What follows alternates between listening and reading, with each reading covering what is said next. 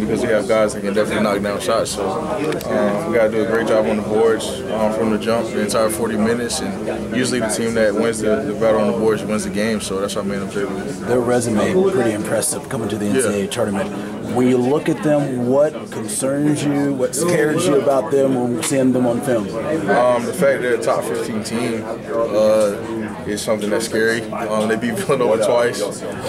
They're a capable team, especially on the offensive end. You can't get caught up in the slow pace of the game. You got to always keep the engine revved up, and I think that's what we have to do as a team. We got to run the ball the best way we know how to, and listening to detail with coach is definitely important for us to do a team like this. Last week's round, was that a wake-up call for you guys? I mean, not that you did respect any team, but what did it do for you all mentally and just moving forward, trying to get to the Final Four? I don't think it was a wake-up call for us. I think we definitely just have to eliminate the errors early on, and maybe we won't be in that position. We got to close out halves definitely better than we usually do, because I know when coach makes certain subs or when guys get tired, we kind of, you know what I'm saying, laxative on defensive end, and always got to be better in that position because coach has to sub guys. I mean, if we're tired, you got to get us out of there. So we got to do a better job of coming off the bench and giving that the same energy. It seems like a lot of people sort of cast this region as like there's UNC, UCLA, Kentucky, and then also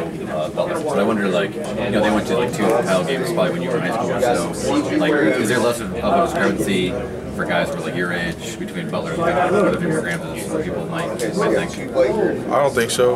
I think they're a great team. I mean, like you said before, they went to 2 championships and almost won one at the buzzer. So you definitely got to remember that. And they also beat me twice since I've been to school here. So we got to keep that in the back of your mind. But at the same time, you got to be ready for the game tomorrow because they're going to come at us the best way they can, and we got to do the same thing.